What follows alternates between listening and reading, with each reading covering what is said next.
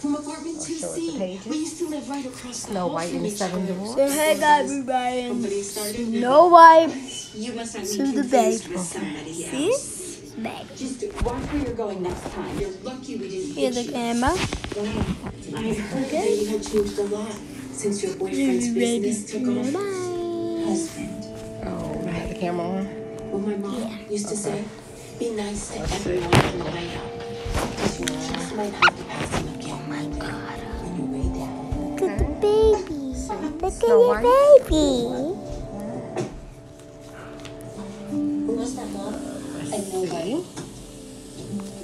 Baby. Of this neighborhood. I don't want to be here another moment. Yes, ma'am. Okay, one day, the prince, hearing Snow White's sweet song as he rode by, appeared inside the castle walls.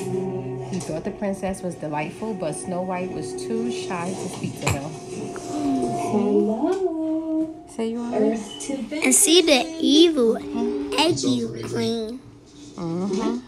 Meanwhile, inside the castle, the wicked queen stood before her magic mirror. She asked the spirit of the magic mirror the same question she repeated every day. Magic mirror on the wall, who is the fairest one of them all? Wait a minute, Tafari. Instead of the answer she expected to hear, the mirror named someone else, Snow White. See, Sayori? All right, so.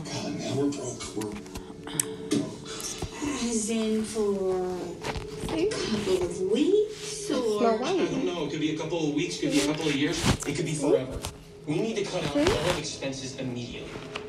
Oh, man, I just let Olivia go. Now I gotta go talk to Isaac. We're gonna have to move out of here.